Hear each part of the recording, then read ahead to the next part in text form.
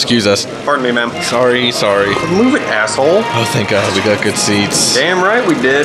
So, we got the drinks. We got the popcorn. And the candy. I think we're ready, man. Hey guys, sorry I'm late. The bathroom here is nuts. Oh my God, you made it. Yay. It's about time, Nathan. Damn. Shh, the movie's starting.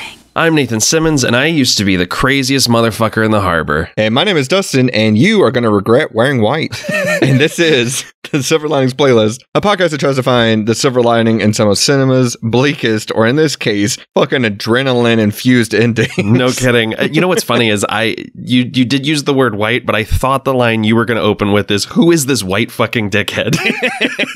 That was one of my backups. I'm not going to lie. Great line. Man, White Boy Bobby is... An icon? Yeah, an icon. That's a great way of describing him. An absolute, we don't get to see a lot of dirt bags in action roles. Ah, man, what a great character. And what a great movie. Yeah. So, Nathan, this is your pick. That's right. The Night Comes for Us. What a title, too, right? Man, the Indonesians and Asia in general have a great way of naming their movies. 100%. I saw The Devil, Sympathy for Mr. Vengeance, The Night Comes for Us. Yeah. It's all good. It's all great. Yeah, I love this movie. This was your first time watching this, right? Indeed. Yeah, this was a third watch for me, and I was so pleased because I think I was... I think I had substances in my body the first two times I watched this, and I was really glad that this movie still fucking rips when I'm sober. It does. I have minor qualms with it here and there that we'll get to as we talk about it, but I feel like this movie, as much as it's become sort of a cult classic in the last 5 years, it's really been slept on. I think this thing got buried because it was originally supposed to be released by the Weinstein Company. And then when all that stuff happened with Harvey Weinstein, they liquidated all of their assets, sold the movie to Netflix, and then this thing just kind of came out in October 2018 and was promptly sort of forgotten, I feel like. I mean, that's the problem with Netflix. Right. Your movie is out for about 3 days and then it's just buried under garbage. Truly. Just the worst type of movies out there, just on top of yours. Yeah. Well, if you're new to the show, I should give you a kind of a brief tour of what the show is about. I guess so. Me and Nathan usually watch movies with a third party who is not here today. I don't know what happened to him. I think he was a part of this massive violent attack in the middle of this apartment. But that was the last I heard from him. Right. Anyway, we usually watch movies like this together, and then, at the end we come up with a silver lining because, contrary to a lot of other film review podcasts, we only watch movies that have fucked up endings or cliffhanger endings or endings that are just not wrapped up in a neat little bow by the time the credits start rolling. Yeah. And this week was your pick. Yeah, this movie not only has that kind of ending, but it also simultaneously makes you go, yeah! Yeah. Right? It's shocking. We get a needle drop from low and a smash to credits. Yeah. Hell yes. Yeah, I'm a big fan of Indonesian action. I mean, like a lot of folks, I feel like I was really turned on to the genre by The Raid, which shares several actors in this movie. Also become a big fan of Timo Tjahjanto's work after seeing... He co-directed Safe Haven, which is... I'm glad you brought this up. The best VHS segment of all of them. Without question. Safe Haven is the... And not that, rom-com one from, I think it was even maybe the same year. Yeah. Not that Safe Haven. No. It's in VHS 2. Yeah. Co-written and co-directed by Gareth Evans. That's right. And Timo Tjahjanto. And it fucking rips. It's the coolest fucking short film of all those. It's the short film... Spoiler alert for a 12-year-old movie, but it's the one VHS segment that is oh yeah, the world ended at the end of this one, and somehow there's a tape of it. Yes. The Antichrist was born, and everything is still okay. Yeah. But yeah, and as you mentioned, May the Devil Take You, great movie. I was also, I'm a big fan of Iko Uwais and Joe Taslim, and I just love this cast. Great cast. And, it was one of those things where when it premiered at Fantastic Fest, the word that was coming out was this is the most violent action film ever made. Yeah. It's going to be NC-17 just because of the fights. Yep. And, you know, The Raid 2 ups the ante from The Raid. And in Tjahjanto's last film, Headshot had been like crazy violent. And so I was sort of like, well, what could this be? Yeah. And, you know, I agree with some of the criticisms that like the plot is bare bones, but like, I don't know. I think every actor in this movie is so compelling. It's shot really well. And yes, the action is insane. Full start to finish. I think some of the best movies, though, have a bare bones plot. The Raid is like, let's get to the top of this building. Yeah. Mad Max Fury Road is, we got to go somewhere. Oops, now we got to go back. That's the plot of Mad Max Fury Road. Yeah. And it's one of the best movies ever made. It is, absolutely. So I think if you're going to do a bare bones plot, you better up the visual flair and everything else. And this movie does in spades, because yes, this is one of the bloodiest movies I think I've ever seen. Oh my God. I'm talking like Dead Alive and Evil Dead 2013 levels of blood. Like it's ridiculous. And the thing about Indonesian action movies is these guys take punishment like nobody else's business. Like, I mean, literally the showdown in this movie is who can keep stabbing longer. Yeah. It's a live action anime. Yeah. It's funny. I wrote down at one point, I was like, stabbings are only fatal if it doesn't happen to Ito's crew. Right. Like, yes. Everyone else gets stabbed. And I don't know I don't know. I would love to do a tally mark in this movie of what do you think happens more? People getting their arms and legs broken or people getting stabbed? Because I think it's probably neck and neck. I literally wrote down during the mess hall fight towards the end, I was like, this is just arm trauma left and right. Yeah. And, you know, what's funny is my dad really loved The Raid. And so I was telling him we were doing this for the show, and he was like, oh, is it kind of like The Raid? And I said, yeah, but it's like a little more extreme. And I had forgotten just like the level of craziness that it gets to. And I pulled up that fight scene and he got sick to his stomach. Like he's like, Jesus Christ, you can see that guy's hair on the net. I know. Where he got his head bashed in. That net stuff is so fucking cool. Yeah. Man, you know what? You mentioned off mic that this may be our shortest episode ever. And you might be right, because most of my notes are this fucking rips. Yeah. This is cool as shit. I'm not joking. I maybe have the least amount of notes I've ever taken for a movie. And I'm including the strangers in that. Oh, absolutely. I mean, some of my notes are literally just like, how does this work? Yep. Holy shit. And then some of it is, I got to keep these character names straight, because there are some characters who just fully aren't named on screen or named like once or twice. Oh, I had to pull up IMDb's cast listing a number of times to make sure I was naming them right. Part of that is due to the fact that this was sort of envisioned as an epic, right? Yeah. Like planned trilogy now, by the way. Yeah, it's meant to be a trilogy, and like they lost funding back in 2014, and now it's going to be also a graphic novel that like expands on the films. Yeah. We've already got a treatment for Night of the Operator, which I cannot wait to see. Sounds dope. Co-written by Aaron Stewart who co-wrote Mandy. So like, what is that movie? Give me that movie immediately. It is crazy that The Raid was the gateway for so many people, myself included, because it is like the one Indonesian action movie that is directed by a white guy. Oh, and sure. It's like, here is your gateway, and now I'm going to go make Godzilla 2014. And it's like, okay. Yeah, Gareth Evans meets Iko Uwais while they're making Merantau, which like is also great, but also very much feels like a first feature. They've just grown in power since then. Iko Uwais is like one of these guys, anytime I see him attached to something, I'm there. Yeah. I remember finding out he was going to be in The Force Awakens and thinking, oh my God, that movie's going to be insane. And then he just like stands in a hallway. Yeah. Same with the other guys from The Raid. They're just like, what a waste of those dudes, man. Oh yeah. The Mad Dog's in that too. I can't remember that actor's name, but yeah. Love him. But they're amazing. And The Raid was such a watershed moment for me because I grew up loving Kung Fu movies. I worshipped at the altar of Jackie Chan and Jet Li.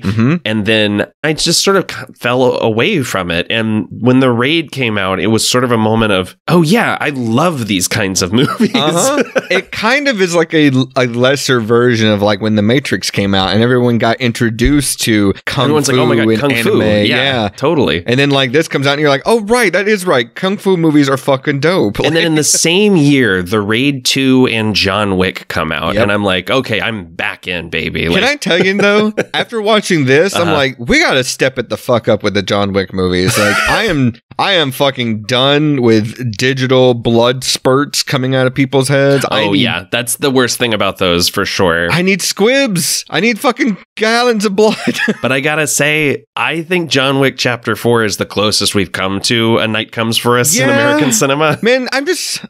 America, where is your bloodlust? Why did we lose it? Bring it back. I want squibs. That sounds like something Scott Adkins' character would ask John Wick. Where's your bloodlust?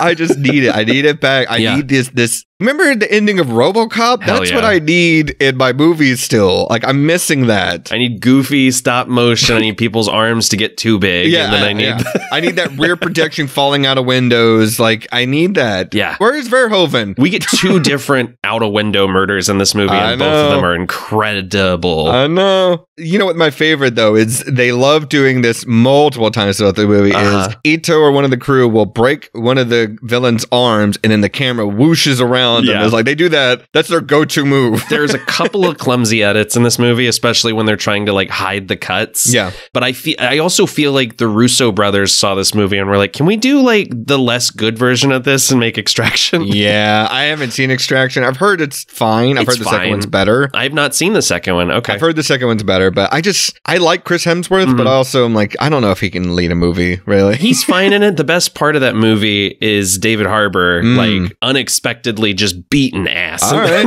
But I should say I'm also very excited for Furiosa. Totally, and, same. letting him do his natural accent, I'm very excited to see what that's like. That guy looks like he's having so much fun in that trailer. Well, let's dive into some of the information surrounding The Night Comes for Us. And honestly, I don't have that much. I can just go ahead and tell you some stuff we've already mentioned, but just as a refresher, the year is 2018. The director is Timo Tjahjanto. The film stars Joe Taslim, Iko Uwais, Julie Estelle, Sonny Pang, and Zach Lee. Of course, this is a Netflix movie, so finding any information out about the budget and the grossing is pointless. Right. Although, I will say that they did release a lot of data recently for some of their titles. I don't know if it was just originals, but... Proving that they could have all along. Yeah, I know. They can. They could definitely do that. And the film currently sits at a 91% on Rotten Tomatoes. Well deserved. I don't have a drink of the film, and honestly, it's kind of not really worth playing the trailer because it's not in English. So, what can we say is like a brief synopsis of what this movie is? Sure. Yeah, I'll let you do it, Nate, because you've seen it more often than me. You probably have it nailed down a little bit better than I do. We're introduced to a character named Ito, who is an enforcer for the Asian triads. Basically, he is one of the killers that they send in to really send a message whenever they're drug trades or other dirty businesses are disrupted. And when we join him in the movie, he's finally had enough. Enough death, and he refuses to be party to a little girl being killed after this whole village has been massacred. So he turns on his compatriots, wipes them all out, and then enlists his old gang buddies, basically saying, I want to start over. I got to get this kid out of the city, get us some passports. And his best friend, Aryan, who he hasn't seen in years, is trying to move up in the criminal underworld and promises to take him out in order to take his place among the 6 C's, which is such a cool name for the enforcers for the triads. Also involved in the story is a mysterious woman just called the Operator, who might be a government agent, might not even be connected to anybody. I can't wait to find out what that is about. But in the story of the film, it's, the classic Spike Spiegel move of, I'm going to kill my way out of the mob. It's very reminiscent of like Logan or like those other Lone Wolf and Cub movies of like, this guy's got to get this girl to point B and they're at point A. So how do they get there? That's kind of the basics of the plot. And that's why a lot of people do criticize the plot for being bare bones. But again, when you surround it with great characters, great performances, amazing action, who gives a shit? Like, I don't care. I think to your point, like the story itself is the archetype, right? Like this is like a type of story that we're familiar with, and then we hang all of the world building on it. Yeah, no, it's all cliches. It's all stuff you've seen before, but just remixed. Like it's, nothing is surprising in this movie other than the levels that it goes to. That's really it. Right. And like you said, like the really great interpersonal stuff, like the relationships between the characters, I think are really interesting. I'll just throw this out there right now. I wish Reina, the little girl, had a little bit more to do in the plot. Yeah. She says, I think, a total of 4 lines in the film. And I kind of wanted Winsu to do a little more too. I agree. Yeah, totally. I don't know. There's a great story here about brotherhood and betrayal as well. That I think is really fascinating. Is it Winsu or Wisnu? I need to look this up. Wisnu. Okay. Yeah. And then the ex-girlfriend who just disappears from the movie. I mean, Shinta. Rightfully so, she disappears. But right. Yeah. She gets the hell out of there, doesn't she? Yeah.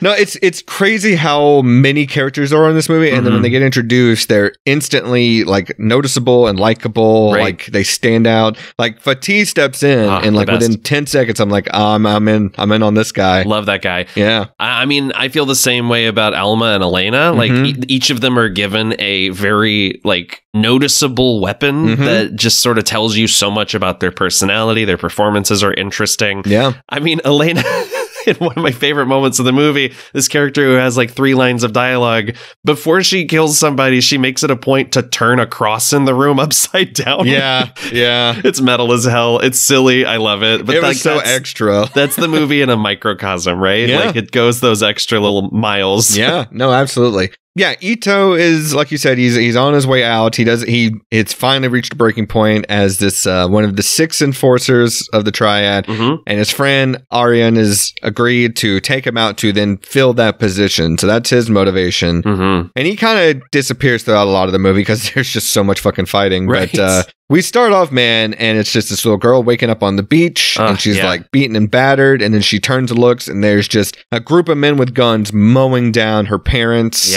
presumably, and then we kind of just leave it there. And with this Gregorian chant, oh my god, the guttural score, they do the same Gregorian chant at like the beginning of Mortal Kombat. Like that's all I thought about.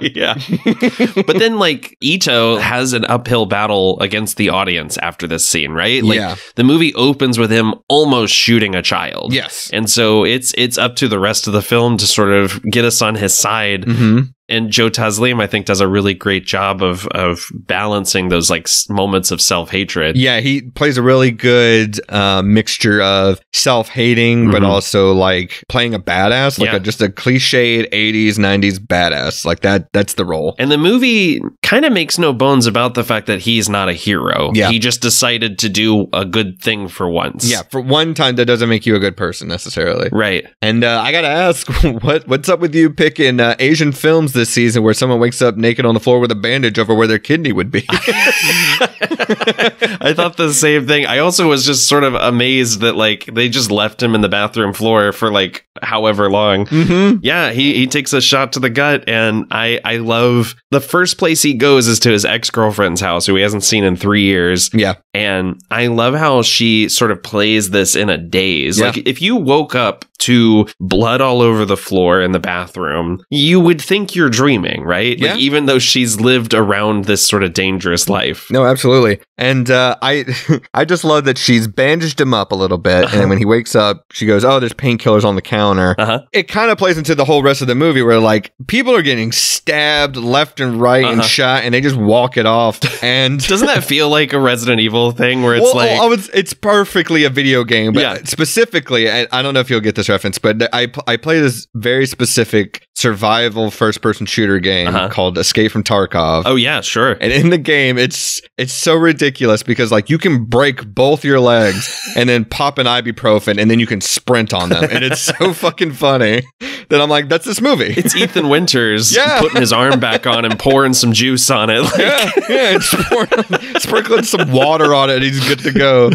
And he never really questions it. That's the best part about that reveal at 8. It's like, well, yeah, of course. I totally agree. We talked about this a little bit on our Resident Evil episode, but it is always just sort of like, oh yeah, you're right. My arms shouldn't be able to do that, huh? Oh, right. I forgot. I'm not a lizard. Well, we get introduced to Fatih and White Boy Bobby, who I love. Unbelievable character. Fatih's cousin, Wisnu, who thinks that Ito rules. Yes. Like, he's just like, I think you're so cool. Yeah, and then he shows a picture of his old crew, and there's one missing, and that's the Aryan guy. Mm-hmm. But man, the Photoshop work on this group photo is so bad. Oh, it's so bad. It's so bad. It's really funny. Like, it looks like when you go to like a tourist spot and they Photoshop you onto like Austin Powers' head or something.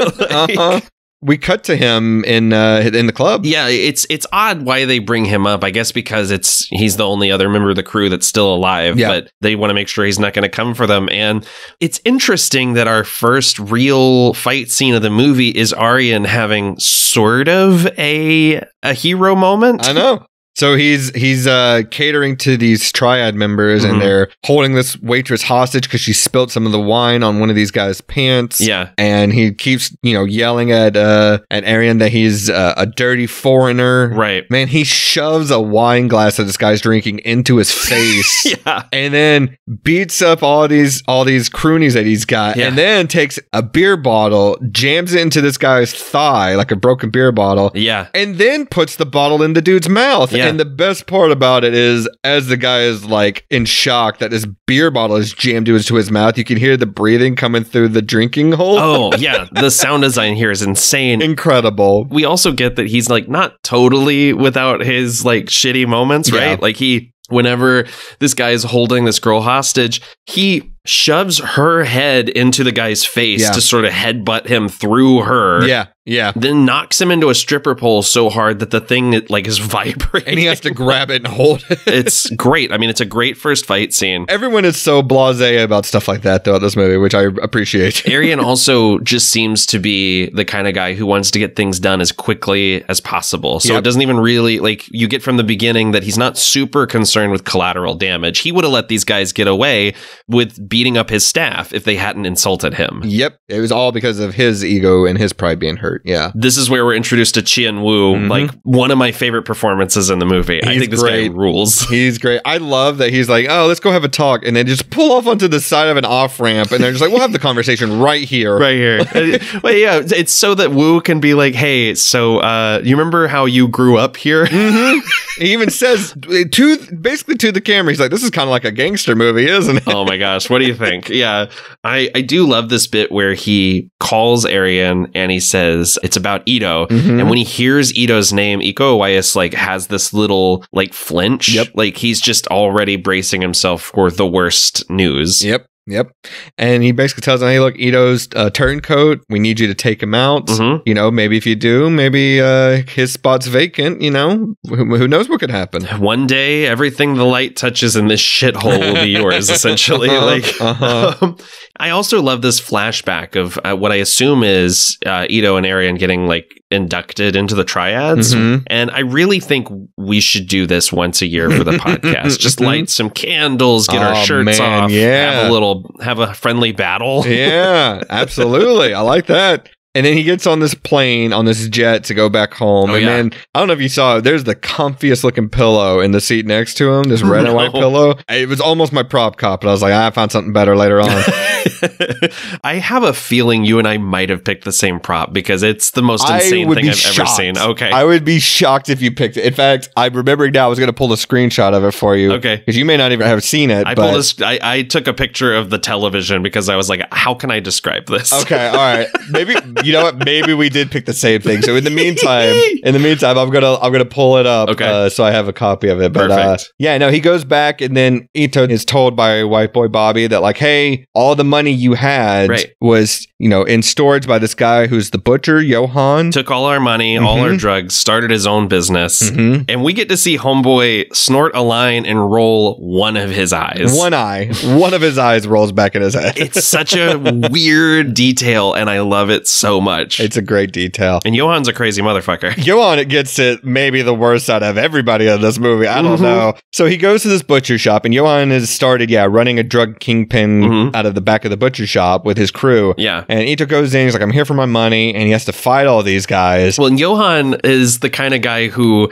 doesn't put on he'll put on a tarp, but he won't put on a mask whenever he's like cutting up meat. So he gets blood all over his face. Yep. And we get that really great bit where he walks back in and puts on his glasses while he's talking to Ito. And that's when he recognizes him. Yep. And he has a post-it note that just says like Ito's back, like to remind him that he's in trouble. Yep. It's so funny to me. No, it's great. And this fight scene, oh man, this is like the first real big one. Yeah. There's a guy. Okay, so the dude who gets the Glasgow smile. Oh, so that dude gets the Glasgow smile, and then a fucking giant piece of meat falls and crushes his head. I was like, God damn. And then there's a guy that gets put on the meat hook, gets the Texas chainsaw treatment. Another dude gets stabbed with a hoof. Gets stabbed with a hoof in the chest, and then, oh my God, like Johan gets shot in the foot. That wide shot of the room full of dead butchers is nuts. It's great. But no, Johan gets stabbed in the foot. He runs back to his office, grabs a shotgun. Ito then like takes the gun from him, and he gets like his hands crushed while he's trying to fish his money out for him. Shoots him in the leg, drags him under the desk with a shotgun.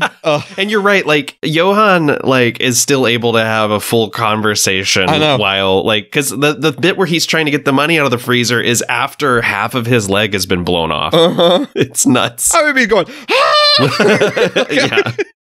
These men, they're hard men. I feel like maybe it's because of all the drugs, but I can't say for sure. We're dipping into crank territory if that's the case. I'd buy that. Right. I'd 100% buy that. So he gets his money, and then it turns out that Johan had called in the triad to let him know Ito's here. Right. And he kind of fights his way out of here, right? He gets his money and dips. He tries to. I don't remember what the money was for specifically, to help get him out of the country, right? Yeah, I think so. Okay. Yeah. Well, that and also to just get it back to his guys because they're putting their necks on the line by getting him the passports and the cash. Right. So Bobby gets wind that this is all going down, and so he's going to take Shinta to quote unquote get food.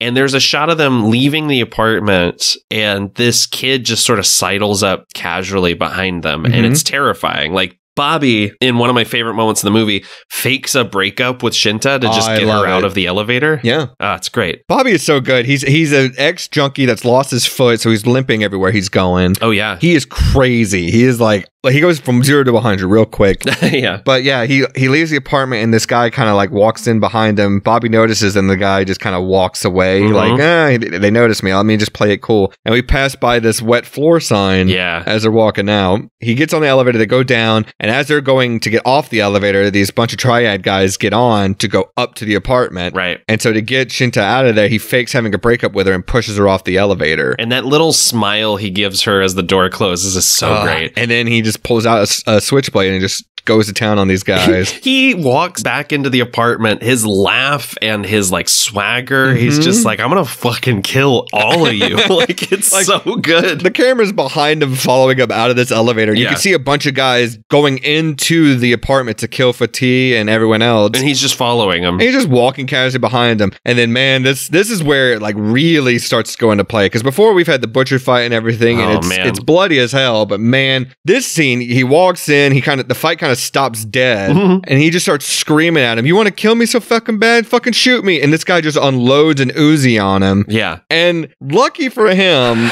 that A, the guy didn't hit him in the face at all, but B, that this wet floor sign was bulletproof. Because he uses it as a bulletproof vest under his jacket. They have built things in Jakarta apparently out of fucking titanium because just like a scene before this, Ito dives behind Johan's desk and a whole SWAT team unloads into the desk and he's fine. Yeah. Oh, that's right. Yeah. It's a SWAT team, quote unquote. Yeah. And they chew Johan up and then take they take Ito into custody. Yeah. Yeah. Johan gets got right there. He just gets unloaded on with a bunch of assault rifles. It's nuts. And then they put him in the back of a SWAT van and, try and take him back to the triad. He manages to escape there with a grenade and like using his handcuffs to like choke somebody. Like it's brutal. The chunks go flying when that one cop explodes. Yeah. And I had to, so during the apartment fight, I had to keep turning the movie down because I thought my next door neighbors were going to think that like there was a murder happening here. Like there's so much screaming. People are like gurgling and spitting blood up. And this fight is insane. Like, there's so many dudes trying to get through the door while Bobby's holding it. We have this little zoom out while people are just stabbing him in the arm. Yeah, it's great too, because Wisnu tries to break one of these guys' arms in the middle of this fight, and he can't. I thought that was the funniest fucking thing, because there's so many. Because everyone else has done it. Everyone else is breaking limbs left or right, like it's no problem, and he can't do it. And in the middle of this, we get that shot of Arian out in the car feeling like shit, like hitting the steering wheel because, you know, he sold his friends out. And man, once this movie starts, it does not stop. No. Like, the action just keeps going. And it's so great because, like, you'll be in the middle of a fight and you'll cut away and get introduced to characters that you've never seen before. But the movie plays it like you have, because we get introduced to Elma and Elena and all these other people. And it's just like, yeah, these are also people a part of the fight. And you're like, oh, okay. And you just go with it. Yeah. And at this point, like, we think Bobby and Wisnu and Fadi have killed all the other guys. Yeah. And then we cut to Elena and Alma and the reveal that they have like 15 other dudes with them. It made me laugh out loud. I was like, what can we give these folks a break, please? Yeah. No, there's no breaks. There's no rest at all in this movie. But yeah, everyone's got machetes and everyone is just losing limbs and there's blood everywhere. This apartment is destroyed. Oh my God. There's a bit...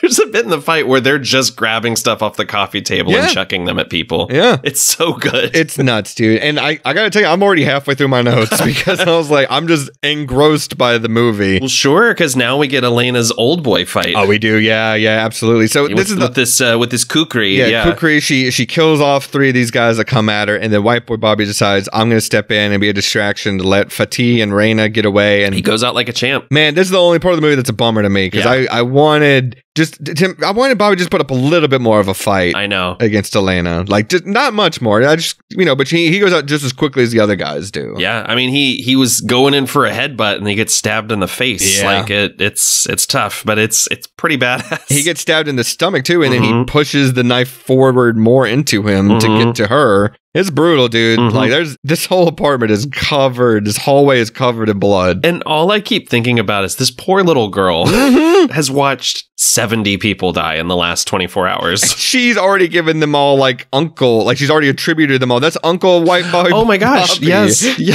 Uncle Bobby and Uncle Fatih. Yeah. Auntie Shinta. Yeah.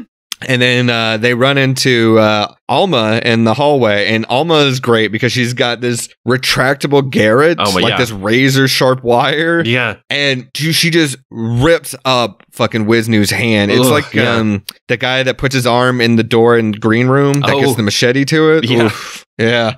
In fact, I got a lot of Green Room vibes from this movie, too, actually. I can see it, totally. Yeah, and Fatih has, like, this breakdown when he sees Wisnu die. Yeah. And Alma looks almost, like, comically curious about this. Like, she doesn't understand his feelings. Yeah. And Arian comes in and kicks her through a door. Like, he's like, all right, he treats her like such a rag doll. He wraps his coat around her face so she can't see, and then kicks her into a door. Yeah. And that takes her out for a bit. And he tries to play the hero, but Fatih is just like, look, Johan doesn't know where I live. You do. I know you sold me out. I know it was you, Fredo. Right. I know. Tell Cersei it was me. This is one of the parts that doesn't quite work for me. This fake out of it looking like he kills Arian, which I think is only really supposed to trick the audience. Yeah. And I don't know. It doesn't work for me. Yeah. And he fires a warning shot at him and tells him, you caused all this mess. Leave us alone. We're getting out of here. Go on, get. And I got a non sequitur here, but watch me weave it back into things. Okay. I'm a magician right here. Ready? Mm-hmm.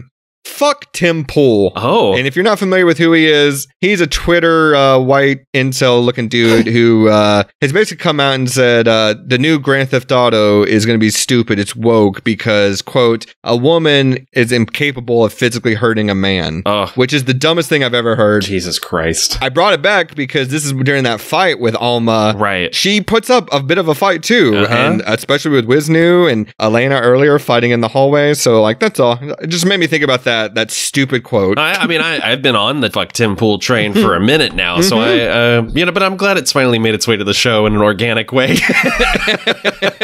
And also, Grok is unfortunately woke by now. Oh no, because it knows facts. This woke bullshit. God, I can't. I got no jokes about it. It's just so. You like how I got that in? I do, and I appreciate you. I also appreciate Fatih because this dude doesn't stop. Like he seems to have taken 1,000 bullets at this point from AKs and shit. Yeah. And I kept thinking, look, I love Ito. I think he's a great character. But in this scene, I kept thinking, why isn't this the movie? Like a reverse raid where he's just trying to get this girl out of an apartment. Ooh, yeah, I'm here for that. And I kind of just want that side movie of like what he was up to. Yeah, no, it's great because like he takes a bajillion bullets through this windshield while he's trying to drive out of this parking garage. Raina stabs a dude in the throat. Yeah, she does. She takes a knife and stabs a guy in the throat that tries to break through the back windshield. But then like he gets riddled with bullets and like there's just dead silence. And then all of a sudden you hear... And I'm like, get the fuck out of here. Yeah. Get the fuck. And she's like, Uncle Fatih, are you okay? And I'm like, girl, he's got like 900 holes in him. He's an Afghan, Blakey. You can see all through him. He looks like the Spot from Spider-Verse. And man, this red dot laser comes through the haze. Those are great. The shots of like the motorcycle being haloed by the gun, the muzzle flare is so good. And introduces us to the operator. Yeah. Who is this badass woman who comes in and, takes Raina from Fatih and goes to Ito's hideout, right? Because Ito escapes and he steals a car, drives to this hideout. And I gotta say, I love the operator is played by Julia Stell, who was also in Headshot, but she in the Raid 2 she played a character just called Hammer Girl, who like if you've seen that movie you remember Hammer Girl. I gotta rewatch the Raid and Raid 2. It's been a minute. They're both so good. Yeah. So she's there in Ito's place. Yeah. They have a bit of a fight. She's got this silenced machine gun, this like maybe like a SMG, and I think it's funny because she gets the one up on him. Yeah, and then she puts this. She puts the gun barrel to his head like the silencer. I'm like, he would have a burn hole in the middle of his forehead from this thing. I gotta say, before we get there, there's the bit where Ito sees that Fatih has died. Yeah. And I was just so shocked by the shot of someone just putting a newspaper over his corpse. Oh my God. Yeah. And we get that silent scene of Ito telling Shinta, like, everyone's dead, get out of town. Yep. And that's the last time we see her. She throws her phone away and hops on the subway. Smart girl. Yeah. Smart girl. But yeah, the operator appears in his place like Michael Myers. Like literally comes out of the shadow. Really does. There's malignant lighting. It's great. And then, he's like, she's going to put a gun to his head and kill him. And then Raina steps out and says, don't kill Uncle Ito. And she's like, okay, well, you have to explain yourself. What's going on? He explains, I went to this village with some members of the Triad, these henchmen, because some people in the village had stolen drugs from us. And I was instructed to wipe out everyone in the village because of those few. To send a message. Yeah. And he essentially gives her like the, when you're a jet all the way.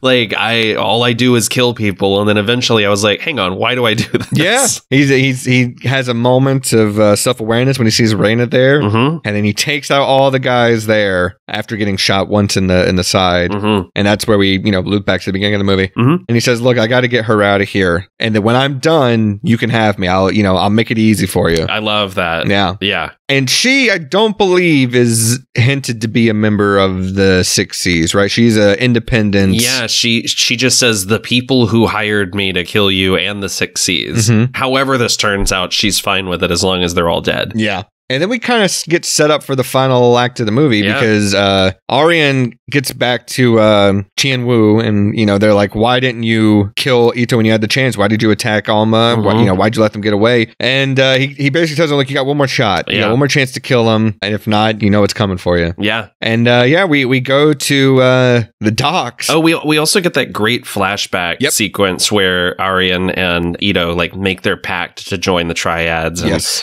I love the shot of Aryan watching the flashback, right? Yeah. Like it pulls back from them walking out of the mess hall and Aryan's standing there and he just looks kind of broken. Yeah. I love those little moments where it takes a second to breathe because like you said, this movie is just nonstop. Yeah, it's interesting because where the final act of the movie takes place is where Ito and his crew would meet to set up their deals and stuff. And it's revealed in a flashback that White Boy Bobby had basically started doing some deals on the side with the Triad. And so they kind of screwed them over. war. Yeah. Kind of splintered the group. And they all kind of knew each other at that point, right? Like, they knew each other like at their core, because Bobby has that really cutting line to Ito where he says, "At least I don't get high on murder." Yeah. And like that sets him off. Like it's true. There's something about like he wouldn't have gotten into this life if he didn't enjoy it at least a little bit. Yeah, absolutely. And this is where the final showdown is going to take place. Oh, yeah. And man, I've only got like 5 notes left, because I was just like, it was insane. Yeah. One of the notes is, so he goes to this hideout, and it's been overrun by these triad henchmen guys. Mm-hmm. He's like, this ends tonight. We got to, that's, the night comes for us. One of the guys asks him, like, "Do you have a death wish?" And he just smiles. It's so good. And he says, "Come at me." Yeah. Bro. And he murders them with pool balls. Dude, okay. We got to go step by step through this. So my first note, I'm just amazed when I watch movies like this at the choreography and the filmmaking, because it's 1v40 maybe. Yes. You got to think, because they're doing crazy shit. There's blood everywhere. Mm-hmm. He's taking pool balls, smashing it into dudes' faces. He's breaking pole sticks in half and stabbing them. He's ripping the light fixture down and beating him with it. And I'm like, they got to reset this set. Yes. Every take they do of this. Yeah. Oh, it's got to be exhausting. And they have to keep track of the continuity of all the blood spatter. And like, it is such an incredible undertaking. And to their credit, I mean, there are a couple of moments where we get the classic, like, okay, we're going to attack him one at a time. Yeah. But they really think about ways that he can take on all of them at once. Mm-hmm. There's that really great moment where he picks up a guy over his head and just spins him around as a shield while they're all slashing at him. One of my potential bet parts is that guy, because that's so fucking good. He grabs a hook from one dude and tears a dude's balls off. He stabs him in like right below the belly button, rips it down to his groin, and then rips it away and rips the dude's sack off. Yeah. And that's not even like some of the worst of it. Like, maybe the first time I've ever seen this in a movie is the pool table thing you talked about, where the rope net that's underneath, where in the pockets, he rips it off with like 3 balls inside. Yes. Yeah. And then just beats a guy to death with it until blood is spraying out of him like fucking Battle Royale. Yes. Yeah. And then there's just clumps of hair in the sack as he goes to attack him. That shot is insane. Yeah. And the best part of all of this is at one point somebody comes out with a gun and it's a shotgun. He ends up getting it, and a guy gets blown into a sign that says "Safety is everyone's responsibility." Yeah. It's great. Yeah, it's a good bit. While the reverse cut of that is Ito standing in front of a sign that says "Safety starts with me." Oh, I missed that. That's great. Oh, it was a great 1-2 punch. Oh, that's so good. It's great. Well, and we're also cross-cutting to the operator killing the shit out of a bunch of dudes because she's got all the Simtex and explosives. Right. She's trying to leave Ito's apartment, but all the henchmen are going that way. And so, yeah, there's just limbs and blood and bodies everywhere. And I kept thinking about the fact that she's like strapping bombs to the hallway. Yep. And I'm like, Ito's not the only person who lives in that building. I know. But that's the one thing about this movie. They never show you any of the other occupants in any of these buildings at all. At least in the raid, every once in a while, you'd see like a squatter who's just like, I am not involved in this. Yeah. And so Alma and Elena show up to Ito's place, and that's where the operator is. So we have this 1v2 girl fight. Yeah. And Elena flips one of Ito's crosses on the wall upside down before the fight starts. And a fantastically unnecessary moment. Mm-hmm, mm-hmm. This fight is so good. We should mention, too, that those two are lovers, Elena and Alma. Yeah. And so they get into this fight, and man, it's a pretty good fight, but the best part is Alma pulls out that retractable Gareth that she's got. Wire. Yeah, and then the operator wraps it around an AC unit, kicks the unit out the window. And it just simultaneously it hangs Alma, but also cuts her neck off. Like it just, and her fingers. Yeah, her hand drops to the side, and we see that she lost like 4 fingers trying to pull this thing off of her. Yeah. And that's not the end of the finger trauma here. Oh my god, that's one of my last notes is this fucking finger thing. So it's crazy because like she turns to Elena, who is on the floor, and she sees Alma's dead body and doesn't really react much. Yeah. And the operator goes, "Why didn't you try and save her?" And she goes, "Well, you can't save what's already dead." Right. Like cold-blooded, man. Yeah. And so their fight spills out into the hallway. I think at one point, the operator uses one of the dead dude's limbs that she blew up earlier to protect herself. They're just slicing at each other. And there's this amazing shot where the operator holds up her hand. One of her fingers is gone. The other one is hanging on by a nub. And she just pulls it off to like get rid of it. Bone and all. And she seems annoyed. Yeah, like this is so inconvenient for me. Yeah. And I love this moment of Elena just kind of like smiling like she's about to attack. And then she just realizes her guts are hanging out. Then she's just like, oh, I've been disemboweled. Oops. Oh, hold on. My intestines. It's funny because like she's smiling at the fact that she cut this girl's finger off. And then she's like, ow. Yeah. Yeah. Well, like moments of this movie feel so like harrowing and realistic. And then we have stuff like this that is straight up Fist of the North Star. Like this is so absurd that you can't help but kind of laugh at it. Yeah. But in like I don't know. It never takes me out of the movie. I don't know why. I feel like it all occupies its own weird space. Well, because it keeps going. Like this movie doesn't stop. And man, I only have 2 notes left, and one of them is, we didn't talk about it yet, but the soundtrack of this movie is rips. fucking great. Yeah. It is pumping the whole time with fucking cyberpunk, like synthwave and techno. It's awesome. It gives every fucking fight scene like its own rhythm to it. Yeah. So we get this final showdown then, because Aryan shows up to the warehouse. Yep. And remember, he's got to kill Ito in order to get a part of the 6 Cs. And they both agree. We're like, all right, we're going to have our final fucking battle. It's like in a video game where you fight the boss and then he has a second form and you're like, you don't get your health back. Yeah. Like you're just like, oh, I got to fight. Okay, that's not fair, but whatever. Yeah, Aryan's health bar replenishes like 3 times during this. And Ito's never goes up once. Luckily, Ito exploits his one weakness, which is his sick fashion sense. I know.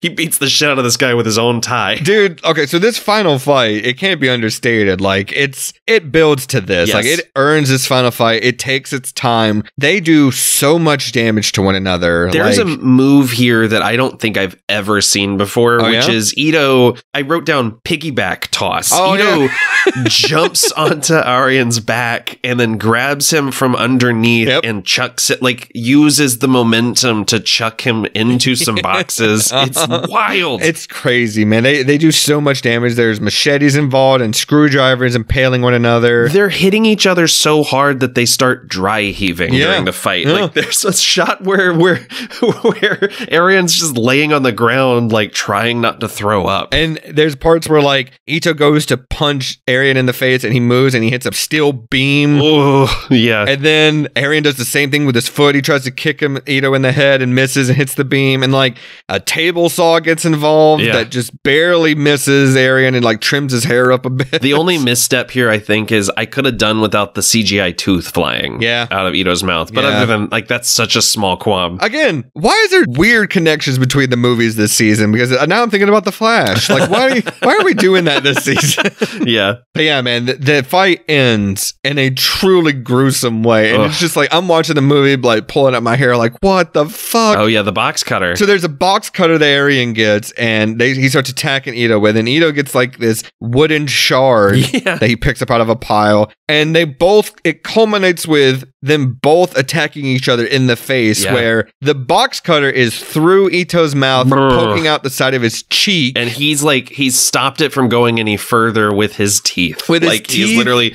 bit down on the hand. That, and then Aryan is being stabbed in the neck with a wooden stake. And it's like they're holding each other in place, just bleeding out. And it's just like, it's one of the most brutal things I've ever seen in a movie. It's insane. And I love that this episode is like the Chris Farley show sketch from SNL where we're just like, did you remember when this fucking happened? That was nuts. Cool, right? Like, that was awesome. That's truly like it's seeing is believing. Yeah. Like you will be a convert if you're like, this sounds fucking cool as shit. Go watch it. Go watch it. It's on Netflix. Go enjoy yourself. Get some friends together, have some beers, watch this. If it's available on physical media, please get it before Netflix inevitably just decides it doesn't want to have it anymore. Yeah. Yeah. And Ito tells Aryan he won't finish him off because I can't kill what's already dead. Good callback. Yeah. And then, Ito walks out. Well, so Ito tries to walk away. Aryan grabs this gun and yells at him, like, just die. Die already. And Ito looks back at him with a look on his face like, yeah, I'm working on it. Damn. Yeah. But also with a look of, have you not seen the rest of the movie? I can't die. Right. Yeah. Yeah. It would not surprise me one bit if the very end of the movie they were like revealed that he was immortal. Like He's a Highlander. Yeah, exactly. Dude, get Timo Tjahjanto to make a fucking Highlander movie, please. Someone is doing it, right? Isn't Chad Stahelski making a Highlander movie? Well, not Timo Tjahjanto. I want this guy. I know. No, absolutely. But yeah, Chien Wu shows up with his gang and they're like, Aryan, you failed us for the last time. Yeah. And he gets mowed down. So they all pull their guns on Aryan, and Aryan gets that last little great bit of like straightening his suit jacket, pulling up his collar, and then they take him out. Yep. It's great. Yep. He gets put down, man, like a dog.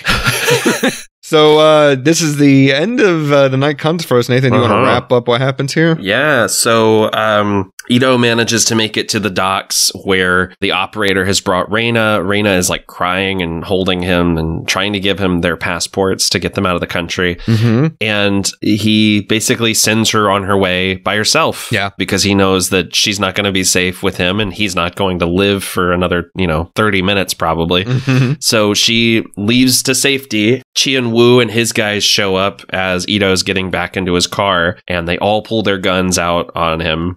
And so he smiles, cranks up the car, drives at them at full speed while they're firing at him. And the movie smashes to black as he's screaming at them. Well, I got to correct you. It does not smash cut to black. It smash cuts to directed by. Oh, yeah, that's true. Yes. There is no hesitancy. It's just like, bam, we're out of here. And I remember we get that exquisite needle drop of Murderer by Low. It's so good. And Ito just screaming like a fucking banshee. Like it's a ballsy rock and roll fucking ending. I remember the credits popping up and being like, what? Yeah. It's an insane ending. It's full fucking throttle, man. It's great. It's nuts. But yeah, that's The Night Comes for Us, dude. What a crazy way to end this movie. I hope if there is another movie, I know they're talking about the next one being a spin-off about the operator. I really want, I don't care, go full Crank 2 with it. Ito survives somehow. I don't care. Sure. I want to see more of Ito going on. He's more car than man now. Yeah. Fuck it. Make him immortal. I don't care. I want to see more of this guy doing more shit in this universe. Fuck it. But the next movie is in hell and he's going to fight all of them again. Speaking of that, please tell me you have seen the plot synopsis for the new Passion of the Christ sequel. So is that true? It really takes place partially in hell? Jesus like fighting his way through hell? I don't even care if I'm being fed misinformation. I want that. Give me that. That sounds like Nick Cave's The Passion of the Christ. I want the end of the house that Jack built, but with Jesus. Like I want Jesus with a sword. That's what I want. Speaking of hell, did you notice the operator's bike had a 666 license plate? I did not, but that makes sense. I'm here for it. So dope. What if that's who hired her? The fucking devil. It's like, I gotta come after him. I need you to send me all of my soldiers now. I'm here for it. Yeah. I'm fucking here for it. I'm here for it.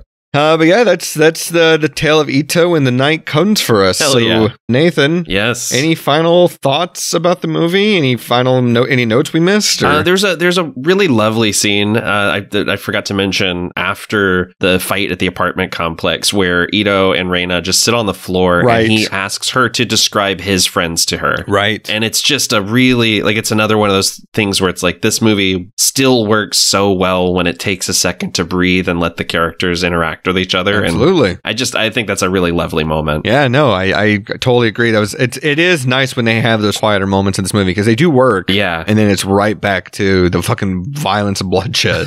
Right. No, I totally agree with that. And with that, why don't we jump over to a segment we like to call Prop Cop. And if you're a new listener to the show, a Prop Cop is where Nathan and I are going to look at all of the different props in the movie The Night Comes for Us. Mm-hmm. And we're going to take one of those bad boys for ourselves. Uh-huh. So, Nathan, you get first pick because this is your movie. What prop do you want from The Night Comes for Us? I'm sending it to you right now, but in the butcher shop scene. Oh, no. Maybe we did pick one. No. There's a little figurine of a cow throwing it back. Damn it. The slutty little cow. It's the most insane thing I've ever You just sent it to me too. I took the same screenshot. And it's got like blood red eyes. It's a slutty little cow. It's like it's doing back shots. It's the craziest thing I've ever seen. At first I was like, is it like a bell? Is it a coin bank? But I think it's literally just like a sexy cow. It's just a little knick-knack. It's just a sexy little slutty cow. Oh my god! It's because he rings the bell next to it. That's so great. I can't believe we picked the same one. I can't believe it. An unbelievable tchotchke, but one that I think I need on every desk I own from now on. It's such a slutty looking cow. Like maybe I should post this when the episode drops. It's such a slutty looking cow. It is just in no explanation. That's just the caption. I lost my mind when I saw it. Hashtag slutty cow. Well, then my prop, I'll go with one of my backups. Okay. I'm going to go with Alma's retractable Garrett. Yeah, that's a good one. Pretty cool. I was also a big fan of the leopard print shirt that the dude wears when he's killed with the beer bottle. Oh, yeah. In the club scene? Yeah, absolutely. Well, Nathan, I think we have our pick of the litter when it comes to bit parts. Totally. There's a ton of extras in this movie, a ton of background characters or characters with no names. And it would be so fucking funny if Nathan and I were one of those people in this almost exclusively non-white movie. Sure. So, Nathan, who do you want to be in The Night Comes for Us? In the last scene when Aryan is executed, there is a bald guy who is just like doing the most with like a sort of intimidating head bob. He just like sort of nods after he like stops firing. It's pretty great. And he's got like these sick chest tattoos. I was going to go with one of the butchers that gets the Texas Chainsaw treatment and gets put on the fish hook. Yeah. But I actually going to go with the guy we talked about, which is the guy that Ito just spins around like on top of his head and uses a human shield against all the guys going at him with machetes. Such a good pick. Because that means that Joe Taslim gets to pick me up and swing me around a little bit. That's true. Well, our work's cut out for us. We need to find the silver lining for The Night Comes for Us. So, what do you got? I'm going to disagree with your hope for the ending here and just say Ito doesn't have to fight anymore. Okay. He's free. He redeemed himself? Yeah, I think he finally did one good thing at the end of his life. Yeah, and that's all you need to get into heaven, apparently. That's what he said. I think he almost exactly says that. He's like, joke's on you. I'm getting into heaven, boys. I went with that all of Ito's crew did their duty to protect Reina. Nice. Yeah, love it. Even though these are like considered some scumbag guys, they all did what was right at the end. And she survived. So there you go. Would it be cool to do like a kind of like a Kill Bill Volume 3 that was talked about like Reina grows up, gets revenge for all of this stuff? That'd be cool to see. Infiltrates the 6 seas. Yeah, I wouldn't mind seeing that. Yeah, I like that. Well, like we talked about, this movie ends just on a cliffhanger. Like, we don't know what's going to happen. I mean, presumably we know, but even if that happens, I don't want to see Ito go. I'm bummed out. Sure. I want to see more. So what's a good movie people can double feature with The Night Comes for Us that the scale tips a little more favorable by the end of things? What's a movie you're going to watch after? I would recommend people check out the director's film before this one, Headshot. I'm interested in seeing Headshot now. Which has Iko Uwais just wrecking house the entire time. It's actually a bunch of actors from this film, including Julia Stell. And it's a little bit more uplifting, I think, than this one. Okay. But no less absolutely batshit crazy violent. There's a sequence involving Iko Uwais like handcuffed to a desk in a police station. And then a bunch of dudes come in with guns and he has to just like use the desk as a weapon. Hell yeah. Hell yeah. It rules. God, we just do not know how to make action movies anymore. George Miller is like carrying the torch for us here in the States. Yeah. And, Chad, what's his face from John Wick, is doing his best. Stahelski, yeah. Yeah, he's doing his best, but, I like the John Wick universe, but the more I see other action movies from other countries, I'm like, man, what are we doing? Right. Well, actually, I'm going to give 2 here. Okay. I'm going to give 1 for Mally since he's not here. Okay. This first one will be his pick. I'm going to go with another movie about someone going against their employer to protect a kid with a lot of collateral damage in the wake. And I'm going to go with James Cameron's Aliens. Hell yeah. And then I'm going to go with my pick, another movie about someone trying to protect a kid with a lot of collateral damage in the wake. I'm going to go with the not well-known, but really worth your time, Midnight Special. Oh, yeah. With Michael Shannon. Yeah. And Jaden Martell, who I love. Yeah, that movie rules. Yeah. Another one that I think people kind of slept on, but absolutely fantastic. Yeah, it's really good. Speaking of really good, this movie, given a thumbs up. I think, Siskel and Ebert here, me and you, were thumbs up, right? Absolutely. Yeah, go check this one out. If I would say If you get into that butcher scene and you're like, this is too much violence, maybe pass on the rest of it. But if you don't have a weak stomach and you like crazy martial arts choreography, it's hard to do better than this one. Yeah, I would say also if you're a fan of The Raid, you'll probably dig with this one. Yeah. Although I will say this movie does have a very different feel to it, where Gareth Evans, I feel like in The Raid, is really going for a rhythm. Like he wants the editing and the choreography to feel like it's got a rhythm to it. Yeah. This movie, not so much. This movie is just visceral. Yeah. And it's body horror by way of gun fu and martial arts. I would honestly say this movie has more in common with The Raid 2, which is definitely a little bit more plot driven and has a kind of Grand Guignol kind of scope to it. Yeah. No, like I said, this has got a lot of body horror to it. Like, if you don't want to see broken bones and limbs and, things like that, steer clear. Right. But, it truly is one of the bloodiest movies I've ever seen. And it's not a horror movie. So there you go. Yeah, I think that's all I've got to say about The Night Comes for Us. Any closing thoughts? No, I think we nailed it. All right. Well, if you want more of our show, we've got a ton of episodes in the back catalog. And even though we're starting off 2024 with some violence here, we've got plenty more episodes to come. So stay tuned. If you haven't already, subscribe, rate, leave feedback if you don't mind. We really appreciate that. Last week, Mally said that we don't need 5 stars from your ratings, but I would appreciate that. Sounds like the kind of shit he'd say when I'm not in the room. Yeah, he had his head in der Vulcan, so, If you haven't already, you can also follow us on Twitter, Instagram, and TikTok. You can just search the Silver Linings playlist and find us there. And you can also go to reddit.com/r/Silver Linings playlist. And, there's a plethora of information about the show there. Discuss the movies and all that good stuff, too. And if you want, lastly, to get in touch with us, you could do so by emailing us at gmail.com. Oh, yep, just at gmail.com. That's it. At the Silver Linings playlist at gmail.com. Yeah, I got a very exclusive email address. So, yeah, that's The Night Comes for Us. Yeah. We're actually going to be staying in the Asian films with our next film that we're talking about next week, which is my pick. And my clue for what we're talking about next week is be sure to bring your Sakume candies. Oh man, yeah, this is one I have never revisited, and I have been both anticipating and dreading this next movie. It is an undisputed masterpiece. I will say that. Yeah, no, I agree. I've only seen it once, and I was like, I got it, and I decided to plunge us back into the world of it. But I also feel like it's going to be very fitting, considering some Oscar movies that are going to be getting nominated for soon. Totally. And some movies we're going to be talking about later on this season, probably. We'll see. But it's also, if I can offer one other clue, it is also the first time we're covering a movie of this type. Yeah, that's true. 170 plus episodes, and we have yet to cover this kind of movie. Hardcore pornography. We're doing it. We're following 365 days, eat your heart out. We're doing it. Yeah. All right, well, I'll say rest in peace, Oatmeal, and White Boy Bobby, and absolutely, Wisnu, and Fatih, and everyone else. So everyone in the triads. Everyone, I feel bad for them. Rest in peace, fella. Yeah. And as this sounds like a fucking gangster movie, don't you think so? Excelsior! Excelsior! Excelsior! Excelsior!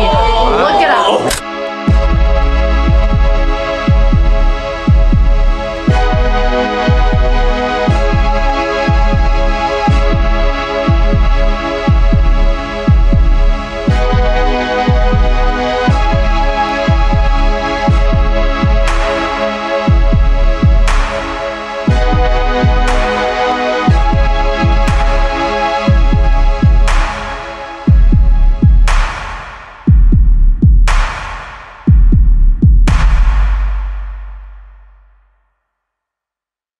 Ah, dang it, Bobby. I'm gonna kick your ass. And that wraps up another fantastic episode of the Silver Linings playlist. If you would be so kind, we ask that you leave us some feedback on how we did, plus a like and subscribe. We'll be back next week with another great episode. See ya!